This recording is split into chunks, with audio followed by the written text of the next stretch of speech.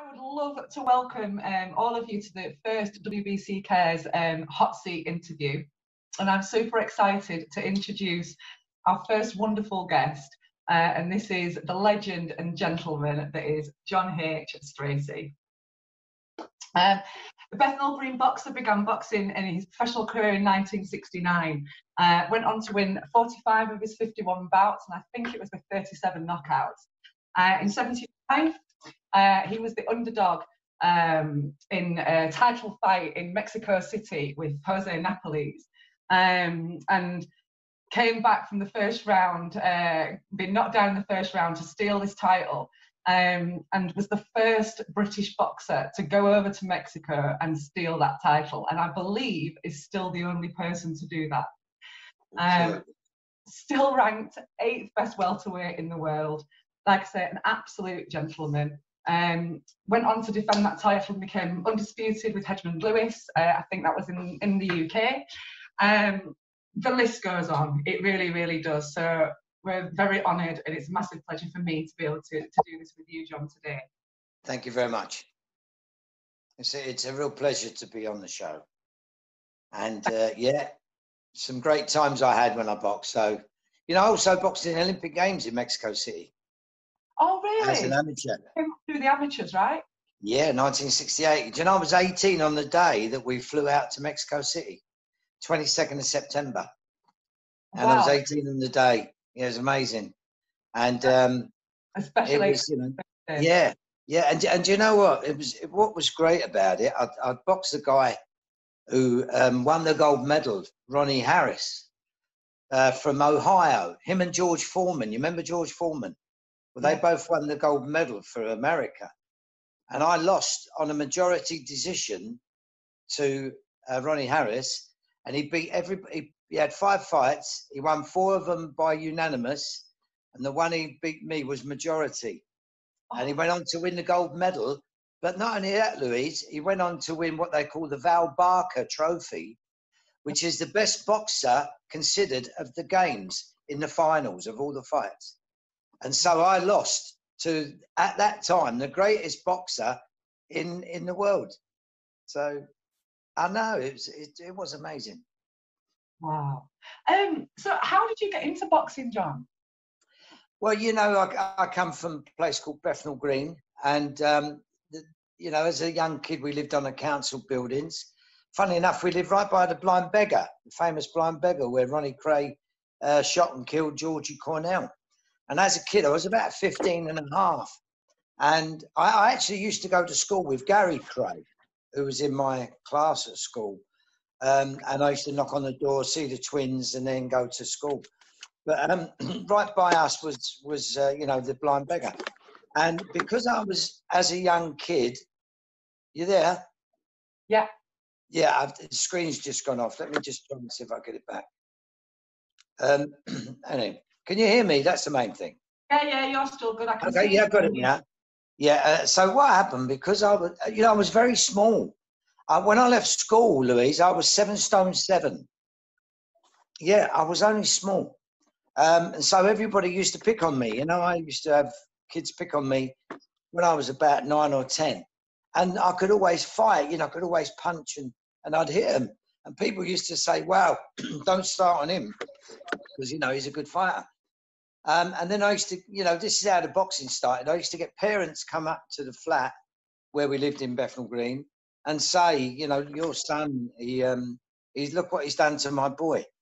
And, you know, he'd have like a bruise on his face, or I've hit him. But this is absolutely true. I said, Dad, he started on me first and he hit me first. I didn't hit him first. And then, because it was happening not frequently, but a few times, my dad said, right, I've had enough of all this. He said, if you want to fight, I'll take you to a boxing club and you can fight there. So I went, you know, a bit cocky. Yeah, all right then. And he took me to Repton Amateur Boxing Club, which, as you probably know, is the most famous boxing club in Great Britain. Do you know it's had more champions than any other boxing club in history? It's had every champion, British, European, world, Olympic, and every amateur championship won by the club. So it's a massive club. And I was about 11 and a half when I went up there. And, you know, I trained. Funny enough, I'll tell you a quick story. I started off southpaw because I'm left-handed. Okay. Yeah, and what I was doing, Louise, I was just throwing me. He said to me, right, hit the bag. So I hit the bag, and I was doing that across. And he said to me, throw your right hand. I said, I can't. He said, what do you mean you can't? I said, I can't. I can't throw my right hand. I can only throw my left. He said, well, turn round. So you know what I did? I did a complete circle and turned and stood back southpaw. And he went, no, turn around the other way, punch with your left. So I punched the bag on the left, then the right came over, then the left, then the right. And he said, that's it. That's what you got to do. And that was it. And I was, you know, and I came out of there doing a bit of skipping, shadow boxing. Then we walked through the park, and then we got to the house, and my dad said, did you enjoy it? I said, Dad, I want to be a boxer. And that was it. I didn't want to do anything else but boxing. Wow. Yeah, and I started singing, as you probably know. I was a good singer as a kid. But no, I didn't know that you were singing as a child. I was going to ask about. Oh, yeah. I won talent competitions and things like that. I used to sing all the time in different places as a young lad. I've been to big theatres and sung. You know, places like the halls in London, the massive halls in London. We used to do choir stuff and all that. And I've always been a vocalist and always been able to sing. But obviously boxing was my, you know, preferred pleasure. And I just loved it. It was amazing, you know. Wow. Are you there? Yeah, gotcha. Back. Yeah. We're back. Yeah, no, so what was nice when I boxed, I mean, I won everything I ever went in for as an amateur. I won 2 junior ABAs, a schoolboy title, NABC title, Style Award winner. And then I won the ABA seniors as an 18-year-old, lost in the semi-finals when I was 17. So I'd won everything up until then. And then I turned pro and obviously undefeated British and European welterweight champion. And then welterweight. The only thing I didn't win, obviously, was a gold medal, but I still represented Great Britain in the Olympics. So, you know, 8 out of 9 are not bad. Hence why I'd say Yeah. I started by saying the legend that is John H. Stracey, because It's lovely. that's some list of accolades there, John. It really, really is. So yeah, just before the camera froze, I don't know if you heard me say, or if you did say, who was your biggest inspiration in boxing growing up? Well, a guy called Sugar Ray Robinson. He was my absolute idol. And I had the very chance to meet him one day. I used to read about him when I was a kid. And, you know, in them days, you didn't really see much. I'm talking about the 50s. And then in the early 60s, he was still boxing. But if anyone wants to know how great boxing is and what our great people are, watch Sugar Ray Robinson. You can honestly, he is the most amazing person.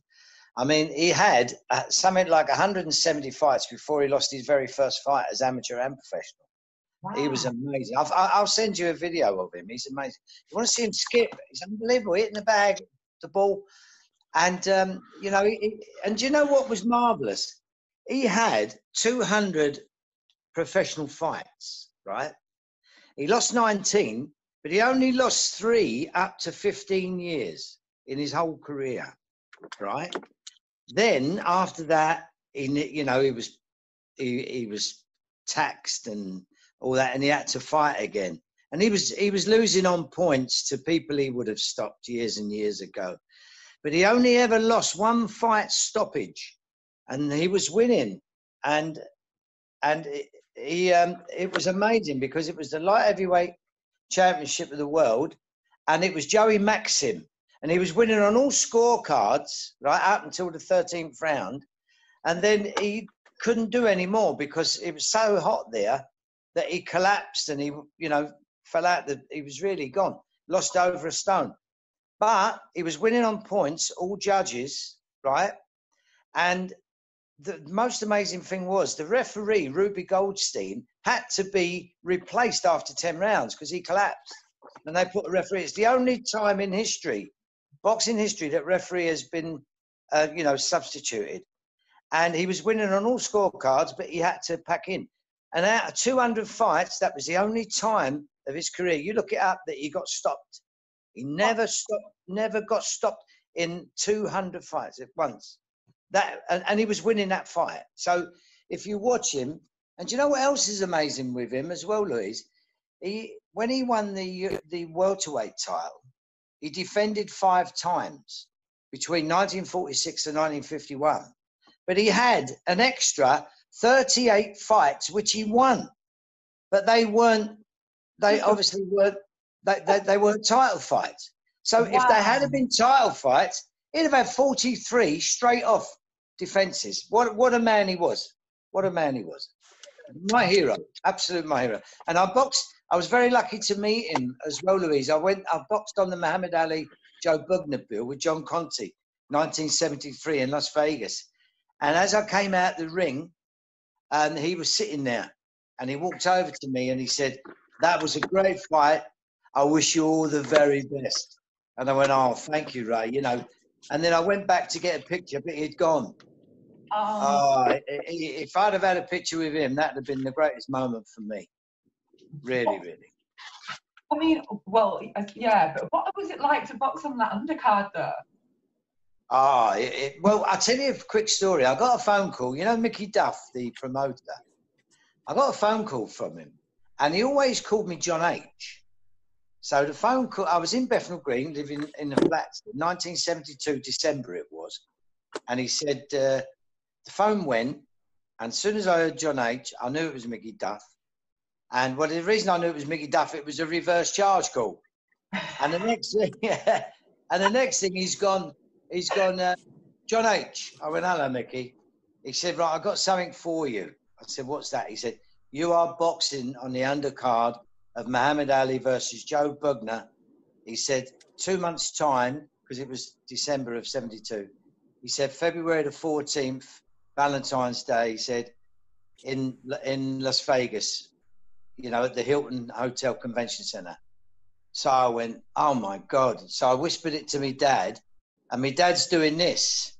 So I went, "How much?" And he went, 1,200. I went, "Bloody hell, is that all I got to give you?" I mean, I'd have paid him to box out there, you know. And it was amazing because you had the Rat Pack watching the fights, you know, Frank Sinatra, Sammy Davis, Dean Martin.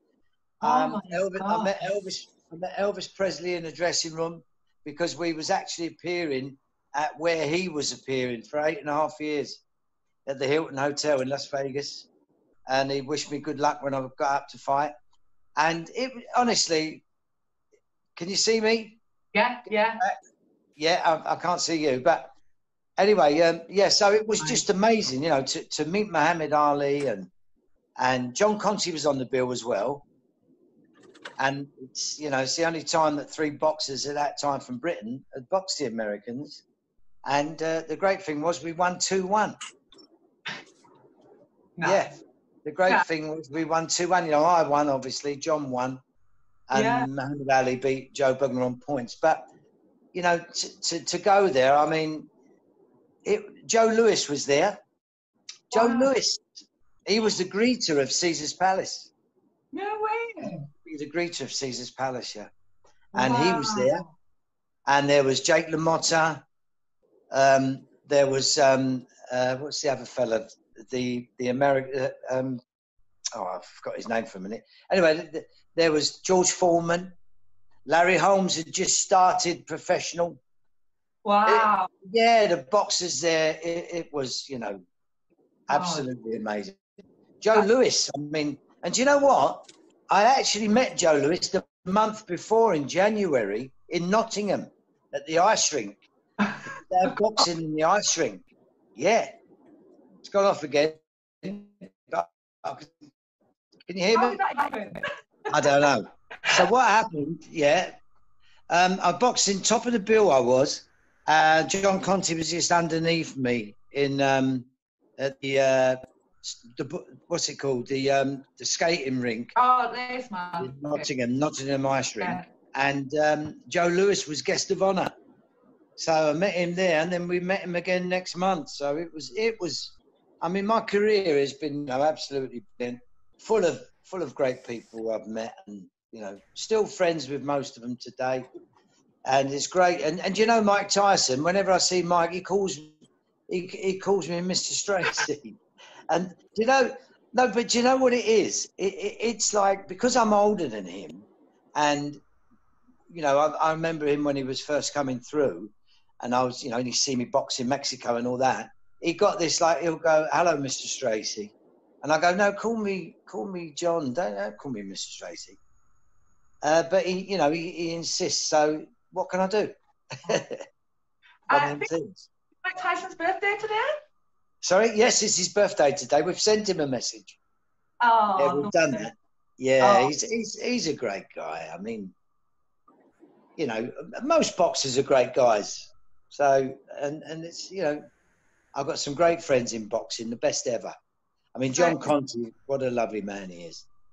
Certainly the short time that I've been involved with WBC within boxing, that's very much the experience I've had. I haven't met a person that hasn't just been a nice so person. Passionate and just genuine, honest people, and it's lovely to be around. It really is. But do you know what I think as well, Louise? It's because we're boxers and we go out there and we try to win the fights and we try and hurt people because that's your job. But when you don't do that, you just want to be friendly with everybody. Yeah. And that's really what it's about, And when you see some of the boxers we know, they're gentle giants. They're really, really lovely people. But obviously, when you box, you want to hurt. You got to win. Yeah, absolutely. You've gone off again. That's it. That's better. Hello. Something I wanted to ask you, John, actually, was, and it's something I've noticed. So I'm an adaptive coach and an England boxing coach. And what I love about that is the team spirit, the club camaraderie. So albeit boxing's a solitary sport, you're the only person responsible for the win, the loss, what happens in that ring. As an amateur or as an adaptive, we have team spirit. We have that. You've got everybody rooting for you. How do you find the transition from going from that club level, amateurs, even with the GB squad, because you go away to the Olympics and you've got a whole team, to go to boxing on your own with your very small team in a professional manner?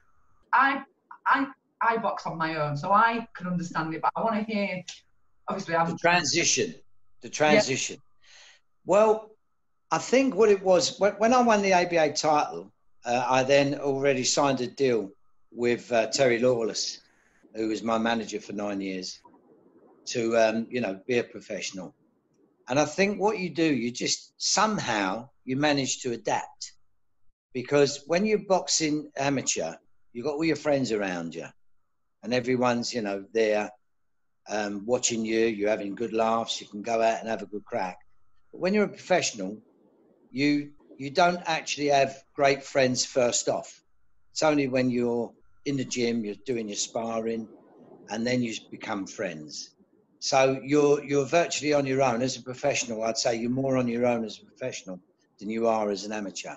I think you're right there. But I think what happens is you grow and grow and grow, and you become, if you're good, you'll become very, very good. And then everyone around you gets together, and then you form great friendships from there. But boxing is a very lone sport, especially professional. And you have to be very, geared up for it. You have to want to win. That's the main thing. You've got to want to win in all circumstances. Even if you're losing, you've got to turn it around and win. So you do have a sense that it's just you. And I always laugh. I always laugh at seconds when they go, when you go out there, throw a punch, and then they'll say, "We're not fighting good enough." And I think to myself, hang on, you're not in there, It's me who's got to do it. But obviously, isn't it, when you're not doing it yourself? Yeah, but I think what happens is, if you get someone good around you, like a good trainer, you are really sometimes fighting as well for him, because you've built a bond up between you and you want to win, and you go, I'm going to win for him, you know. But yeah, I think professional obviously is a more one-way boxing, like a tunnel vision, whereas amateur, it's more of a friendly camaraderie with your mates. And you know, when you go like what we used to do, if there could be 4 or 5 of us boxing on certain nights, sometimes we come away 5 wins, sometimes we come away 4 wins, and the one who lost always felt bad, and you'd say, oh, I'm not having that again, I'm going to win. And so, you know, that's your camaraderie with your amateur. But as a professional, yeah, you are more on your own. And so that's what it's about. And if you're good and make it, then you've done the hard part of it.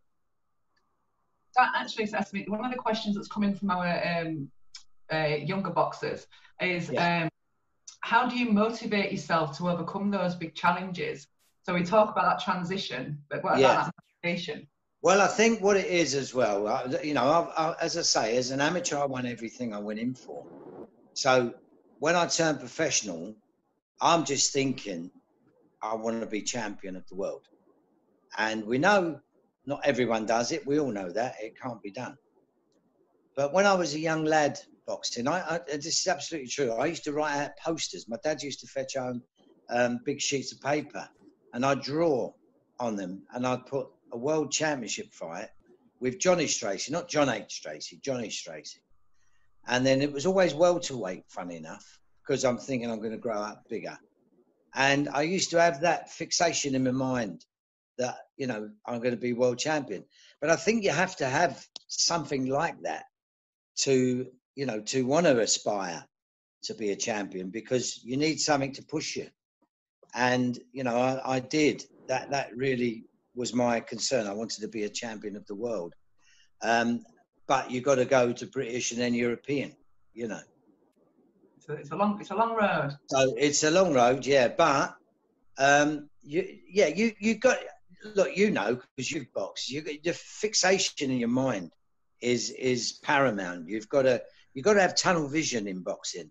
You know, no one can come in between, especially when you're boxing on that night. You need to forget about everything else that's going on around you. And you've got to get in that ring and apply 100%. Because if you don't apply 100% and you do, you know, 95% or whatever, you're sure to get beat, because you're not fully in it. And that's what's difficult about boxing. Most sports, unless, you know, you're fighting, the contact sport, you're not going to get hurt in the head. You might hurt your leg, or you might hurt your foot playing football, but you're not going to get your head done. And so, you know, you really need every aspect around you to aspire. You've got to be fully 100% on the ball when you're boxing. So with that then, and you just mentioned the word, what advice would you give to an aspiring young boxer?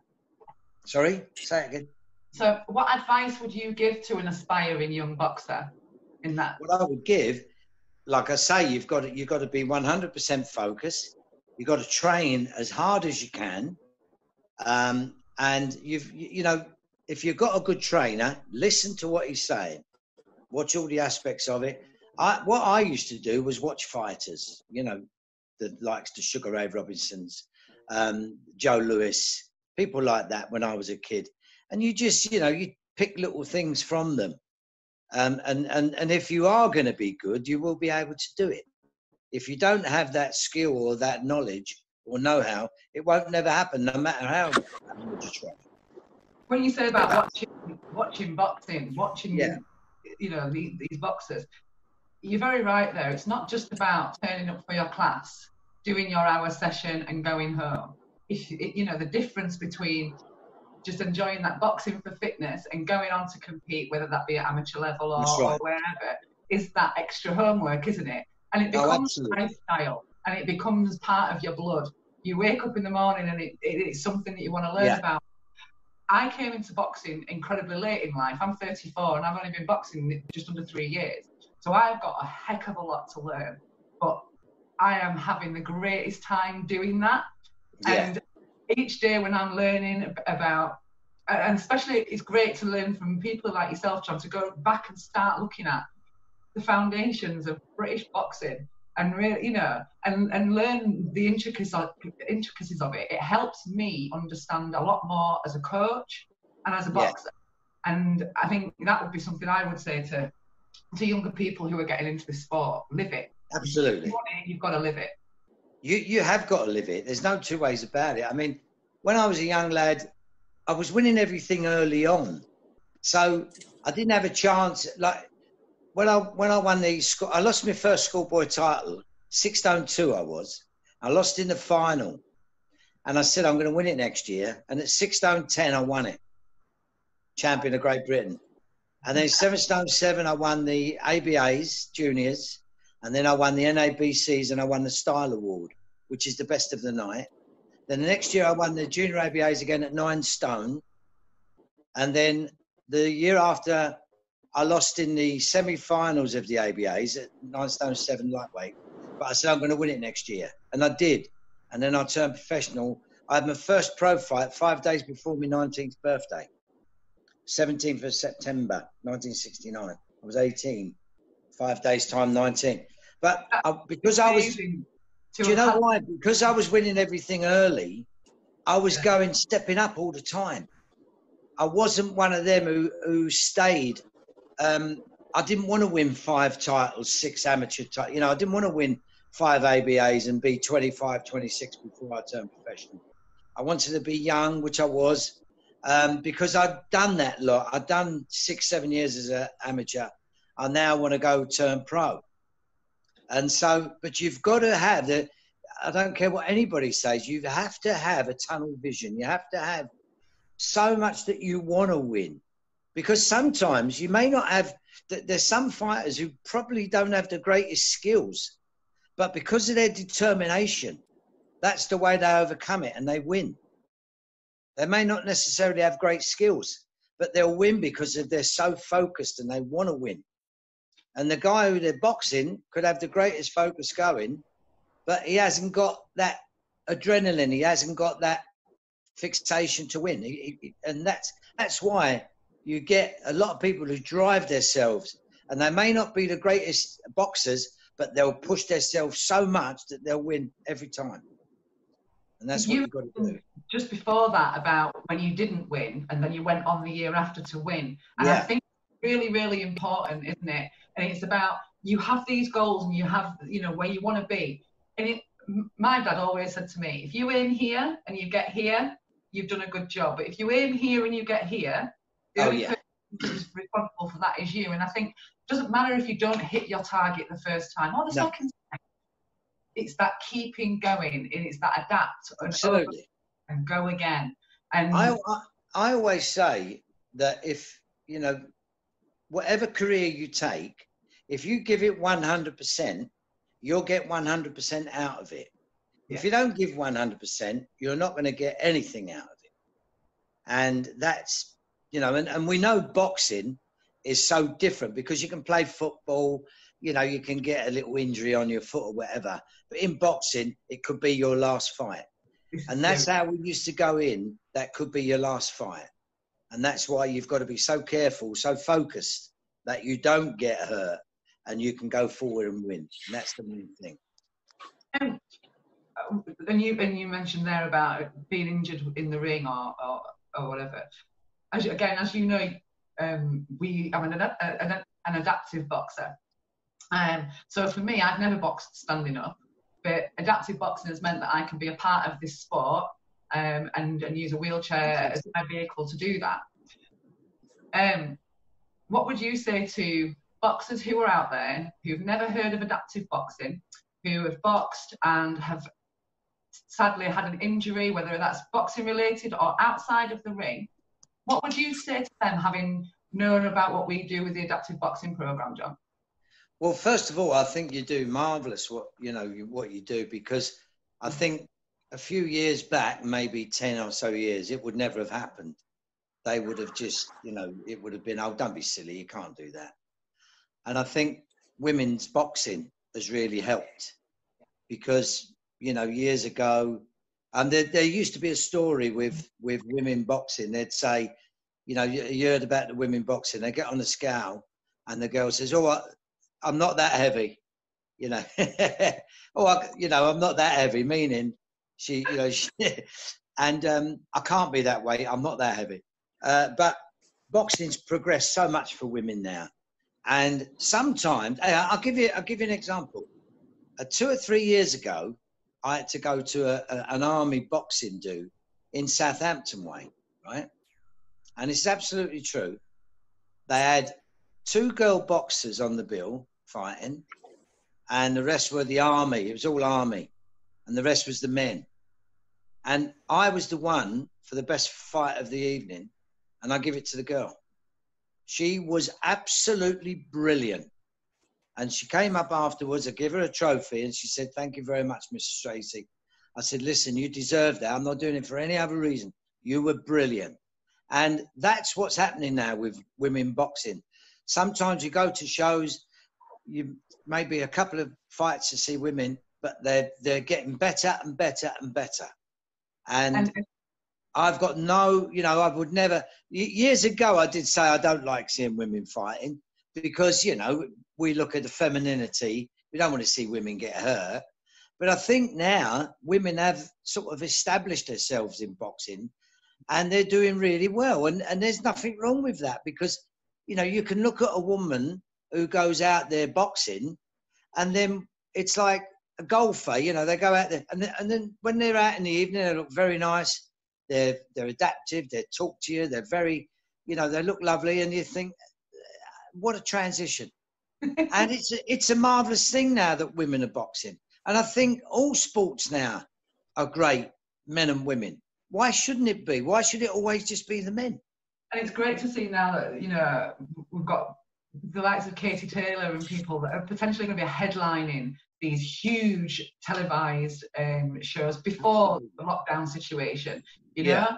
And for me, that is amazing to see women boxing names in the biggest writing at the top of that poster. That's massive. That is a huge statement. Right. For you know Frank Maloney. Sorry, you know Kelly Maloney. You know, I mean Kelly. Yeah. She is into women's boxing really much, really a lot.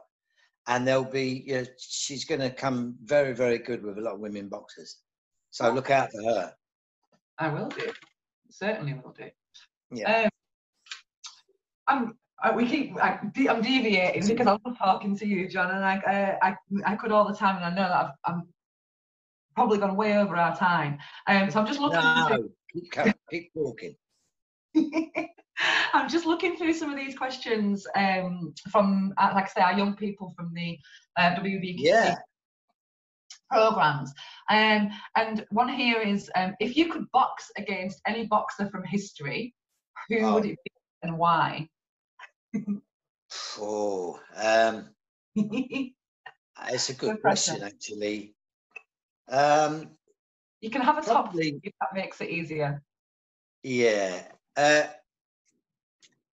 Probably, funny enough, I would probably say the one who actually beat me, Carlos Palomino. I wouldn't mind fighting him again. Because, there was... Yeah, no, it was... and, you know, funny enough, me and Carlos are very good friends, you know. Oh, really? And that's always the nice thing of boxing.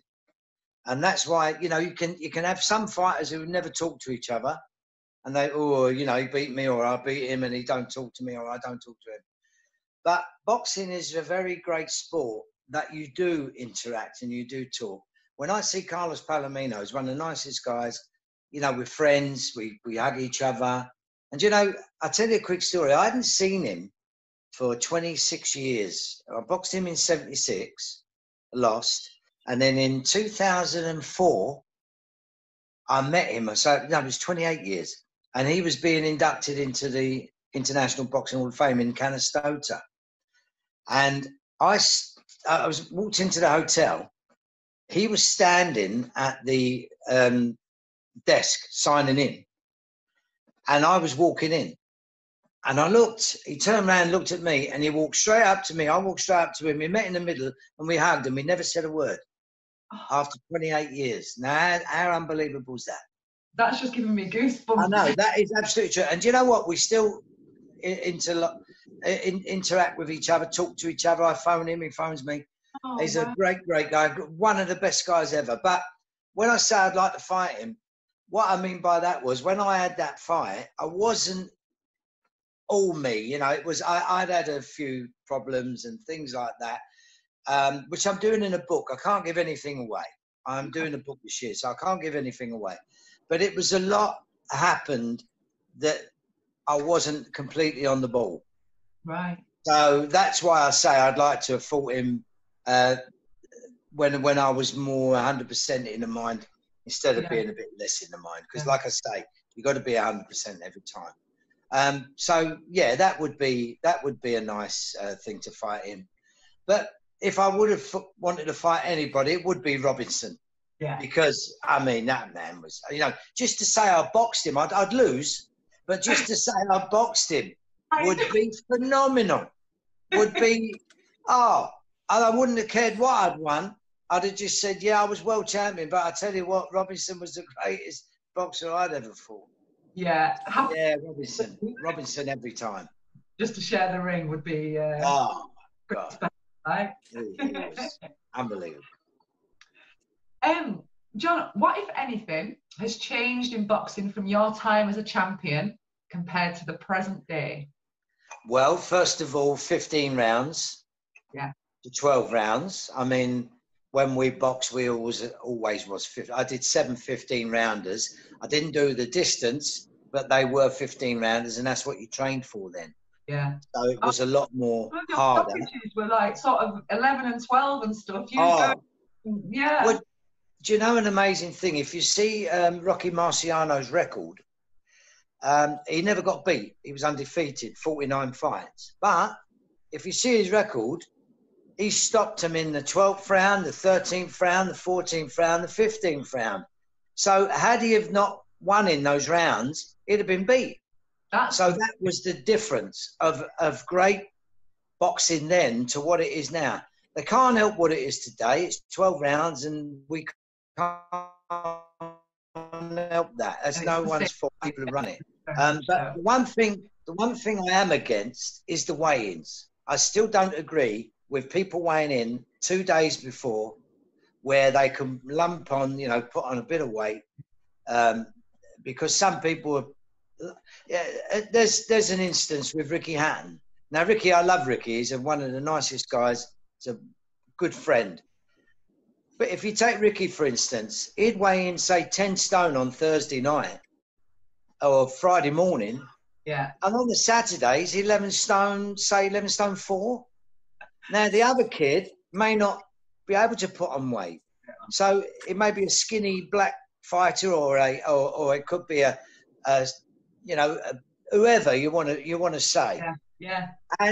Yeah. And unfortunately, I mean, that's what happens. Yeah. And what happens, and then because he might only be 10 stone, and don't get me wrong, great fighters, but he may not be able to put on 3 or 4 or 5 pounds. So he's looking at nearly a stone giving away. And I think that's wrong.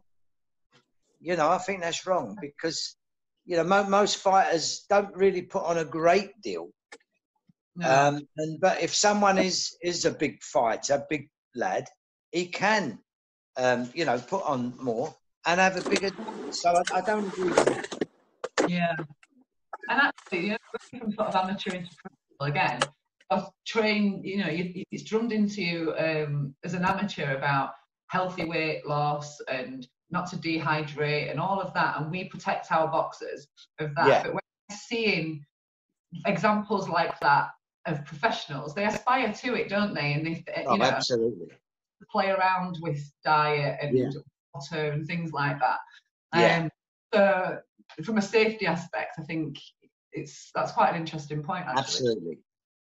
Yeah. I'll tell you another one more great fighter, and we're friends. I absolutely love him, and that's Marvellous Marvin Hagler. Okay.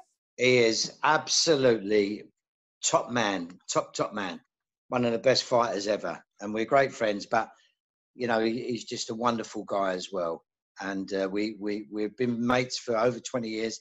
Me and my wife went to his wedding, and we actually share the same anniversary, 27th of May, on marriage. But we were 6 years before him, so we've been mates for. I saw him. I went to see him fight Tommy Hearns over in America, and I met him at the weigh-in, and then we got friendly, and I met him, seen him ever since. But what a fighter he was! What a fighter he was! Wow. You know, I mean, I still say Sugar Ray Robinson, but I would say Marvin Hagler next to Sugar Ray Robinson was the greatest middleweight, other than, you know, him. So, yeah, great fighters, great. Thank you. Couple of others that have come in. Where do we go? Oh, so coming up. So as we're coming out of boxing now, what did you do on the morning that you retired from boxing? I'll tell you a funny story. I was training.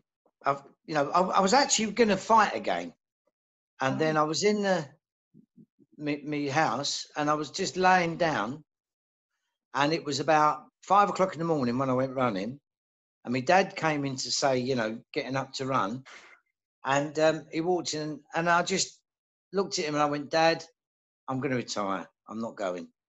What? So that was it on the morning. I just got up. Well, I stayed in bed for an hour, and then I just went in the kitchen, got a cup of tea, and that was it. I retired from there. So that was it. Wow. Yeah. It's like that. 28 I was. 28. But, you know, don't forget, I'd had 130 amateur fights and then 51 pro fights. But what people don't realise, and you'll realise is it's not the boxing, it's the training. Because you know, when we did 15-round fights, we trained 150, 200 rounds for that one fight. Yeah. So if you times that by, you say I had 51 fights, you could times that by 15, 20, and that's the fights you had in the, you know, training all the time. So it was very, very, very hard. And boxing, as we know, you've got to be very careful, get out at the right time. And I think I did. I think I got out at the right time. And, you know, I'm in the boxing hall, WBC Boxing Hall of Fame, British Boxing Hall of Fame. So I'm quite happy with that. I actually learned a little bit of trivia last night about, I didn't realise that when you won the world title in Mexico, that was Don Jose Sullivan's first WBC world champion? I was his first champion, yeah. Wow. And you know, I didn't know that for a very long while. And I met him, it must have been 20 years, 15, 20 years after. And I was in London somewhere. I think it was London. And he came up to me. We was talking and he was shaking everybody's hand. When he came to me, he grabbed me and he went to me, "You're my first champion, my first champion." And I went, wow, you know, and I didn't realise. And then I realised because his son actually told me that it was the 5th of December when he got inaugurated as the president, and the 6th of December is when I won it. So in Mexico. So yeah. Wow. Yeah. Wow. And you know, we had his funeral for him. He had his funeral obviously in Mexico, but we done one here. Oh. And and his favourite song was My Way. And I sang it in church, My Way.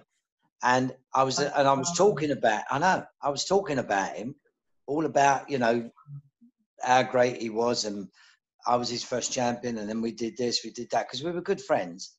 And I was talking to Mauricio Sulaiman, who's the now president, and he said something to me, which was amazing. He said to me, "Do you know," he said, you was my dad's first champion, and you are the last person in England to talk about my father." Isn't that amazing? Wow. And it finished with me singing after me talking about him. Oh, I didn't know. Yeah. It is amazing. Yeah. Yeah. It really is. And, you know, as I say, you don't realise when over the years, it's like you feel like you've been blessed, you know, to do things. Yeah. So, yeah, it was great. Yeah. And he was a lovely man, Don Jose Sulaiman. He was a Fantastic guy. Really, really lovely man. Yeah, yeah. Oh, yeah. I mean, you know, like I say, I only came into this last year with the WBC and had the pleasure and privilege of meeting Mauricio and his family. And if that is anything to go by, they are just the most wonderful people. Yes. Really, and hilariously funny. You know, Oh, we talk a lot, and we get in touch a lot because I'm on WhatsApp with him. yeah. And he is one of, I'd send him things, he sends me things, we have a laugh and a joke. But one of the nicest guys in boxing you'll ever meet. Now, you remember last year when we was in Cancun? Yeah. Well, I got a picture of him with me, and we got our arms around each other. I'll show it to you. And we're standing next to each other. And I've got more or less what I've got on now, like a shorts and trainers and a T-shirt. And he came down the same. And he just he just looked like the ordinariest fella on holiday, if you want, that you'll ever meet. Yeah. And then you suddenly realise the president of the WBC. And I tell you what I did as well. We were talking, and he didn't have his shoes, his trainers on. He put them behind him. So what I did, I picked them up and I hid them. So, as we talked, we've had a picture taken, then he's turned to look and he's going, and then after about 5 minutes, he's going, someone's took me, and I went, he went, come here, you. And he grabbed me around the head and we cuddled. What a man he is. You mentioned Cancun. On the first night, we had to be in a certain area for drinks and things. This, again, like I said to you before, this was my first experience with anything like that. I'd just been whisked up and gone off to Mexico. And so I'm in the bar, and kind of just people watching, as you do. I don't know who anybody is, what they're supposed to look like or anything. And the next thing I hear is my name being bellowed out. And I look over, and it was Mauricio. Oh, fantastic. I know, he's... For him to have known my name was just incredible. It really, really was, because they're just a small group of people trying to make our way in boxing.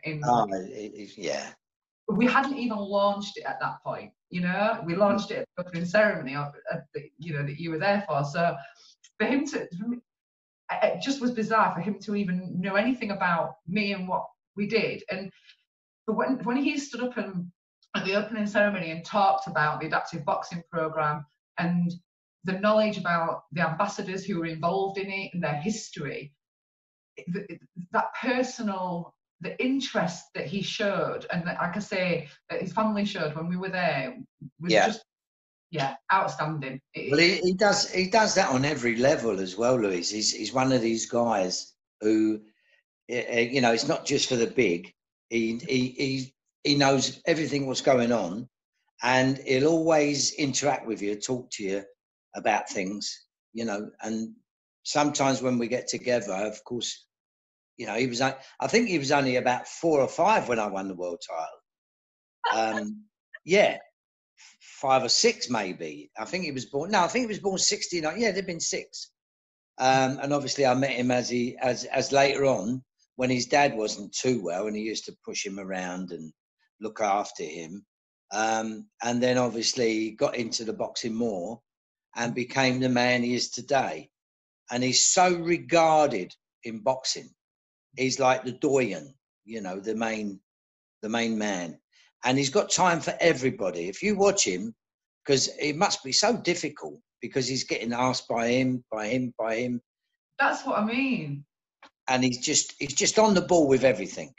And what I like about him is when he takes charge of something and when he talks, everybody listens. There's something about him. He's got this way of talking. And his dad was the same. His father was exactly the same. Yeah, amazing people. And thank God we got the WBC, because it's such a great thing. And what causes they do? There's not many people who do a WBC Cares.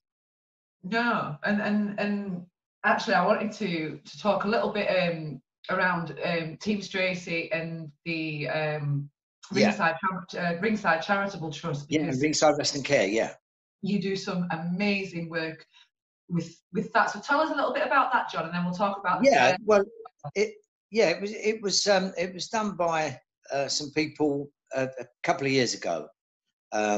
Dave Paris and forget the other guy's name for a moment, but anyway, they thought for ex-boxers who may get hurt, and they're going to build some kind of a big home, say 20 bedrooms, and get people around the country sort of getting some money and donating it to Ringside Western Care. Because you'd be surprised, you know, there's a lot of fighters out there who they may not get seriously hurt when they're boxing, but over the years they do. You know, it does form something, and then they could have brain damage.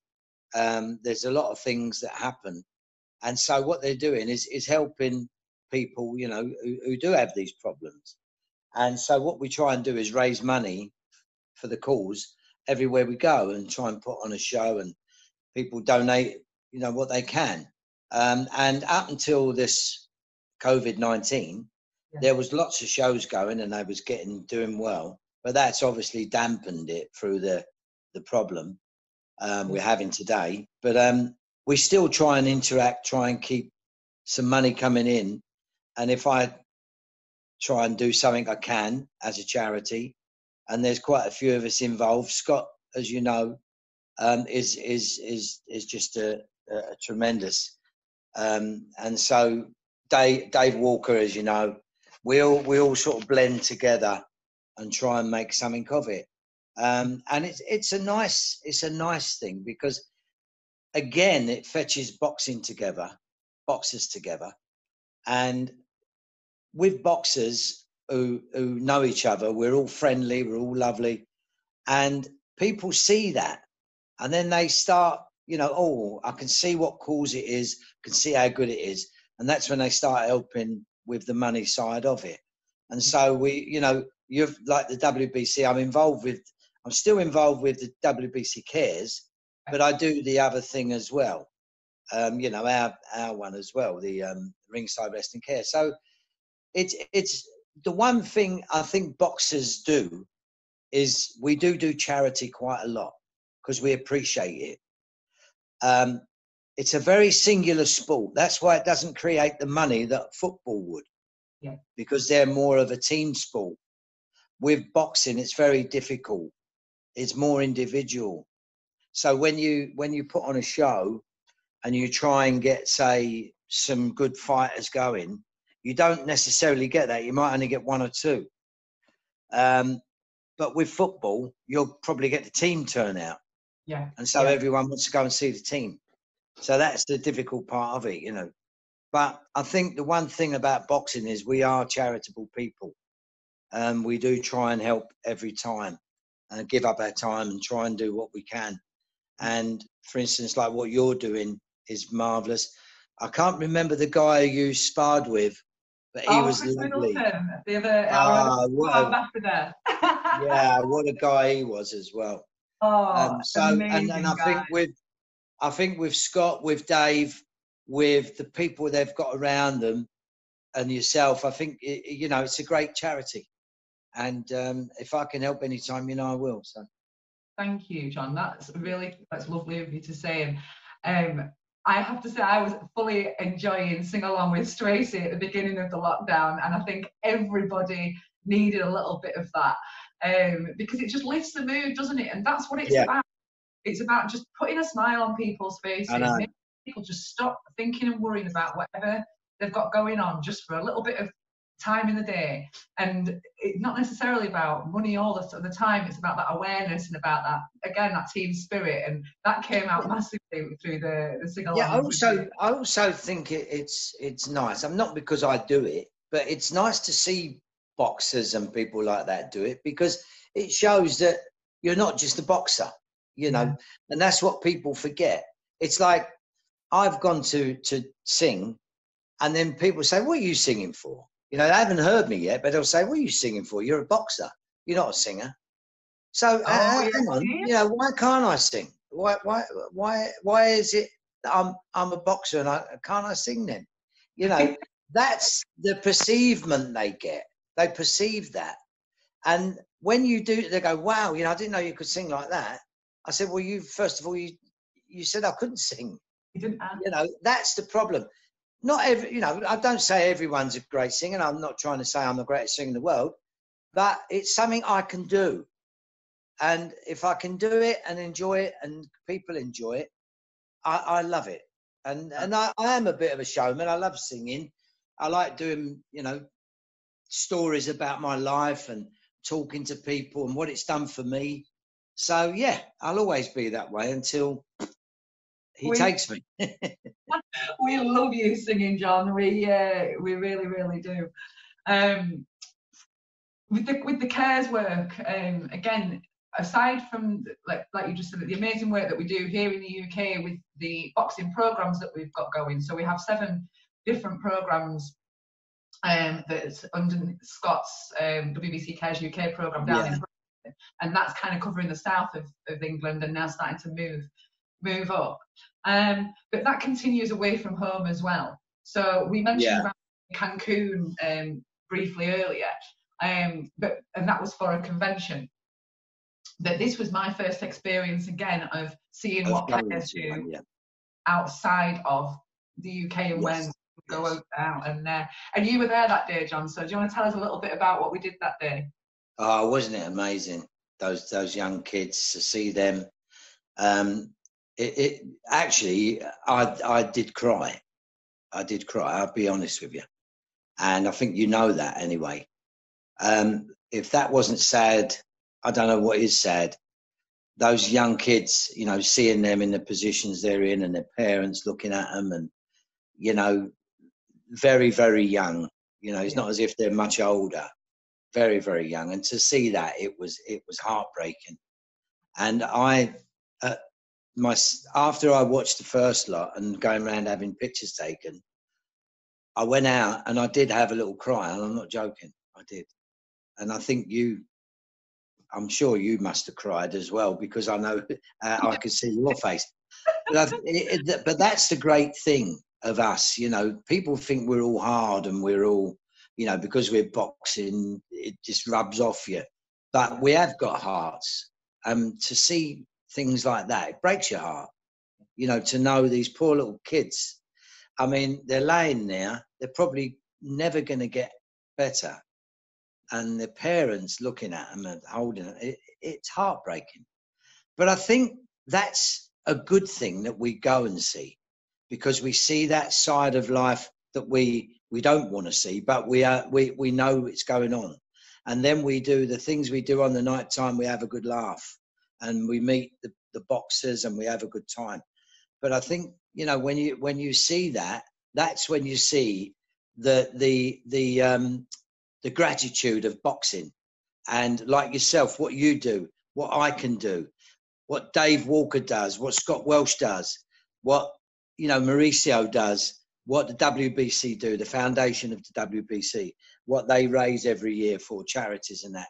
And I think that's the great thing about boxing. You know, that's what we do. We are very generous in that field. So I'm very pleased. I'm so pleased to be involved with the WBC as an ambassador, and obviously as a WBC Hall of Famer. And it's fantastic. I absolutely love the WBC. They are more caring than any, probably in most sports they're caring, but WBC is so caring. They are fantastic. And like you said earlier, Mauricio is just a different guy. He is a wonderful guy. Yeah. So I'm very, very pleased to be with the and with the WBC Foundation, you know, the cares. It's a great, great thing. Yeah, it really is. I know you love it. Oh gosh, it's amazing. To sit there and say it's changing lives is an understatement, and that's the thing. It really, really is, and I'm so passionate about it, and I know you are. And none of it would be, like you just mentioned there, none of it would be possible without Scott Welsh, Dave Walker, Mauricio. They're the linchpins in this, and like I say, without them, none of this would exist, and people like yourself constantly supporting us and rooting for us and coming out to all of these events and things that you do, John. So from us, we want to thank you because we're really, really grateful. Oh, it's amazing, isn't it? You're an absolute superstar. But I'm going to wrap this up because you have been an amazing guest. You're a wonderful person. It's lovely to talk to you. But I want us to finish off with a little bit of "Show Me the Way to Go Home." Oh, that was funny, wasn't it? It was a good laugh, wasn't it? Are you ready? Do you know what? I was wondering what, because I felt, you know, I've always been that kind of guy when you're on a train or a bus or, you know, I'd always get up and try something. And I'm sitting there, I'm thinking, because a lot of them obviously are not English and don't know our language, I'm thinking, let's just have a laugh, you know? Let's just have a good time. So I thought, right, let's do it. And as you know, you videoed it. But anyway, I'll quickly do it. Show me the way to go home. I'm tired and I want to go to bed. Well, I had a drink about an hour ago, and it's gone right to my head. No matter where I roam, on land or sea or foam, you can always hear me singing this song. Show me the way to go home. Oh, yes. Show me the way to go home. One more time. Show me the way to go home. Yeah. Lovely. Thank you so much. Louise, it's great to talk to you. Thank you very much indeed. Oh, absolute superstar. We're going to finish this off with a famous Maurizio camera hug. So now you've got to give us a hug. Come in. There we go. Thank you. God bless you. Thank you, Louise. Kathy sends her love as well. Oh, actually, Kathy, is she there? No, she's upstairs. But in fact, before send my love to Kathy, please do. Behind every great man is an absolutely beautiful woman, inside and out, and that is Kathy Jane. Do you know what? You've hit the nail on the head. That is just what she is. Oh, she's a beautiful, lovely little lady. Yeah, she really, really is. So big hugs to her as well. I will do. Cheers, Louise. God bless you. And you. Take care. Take care. Bye, love. Bye. See you soon. Bye.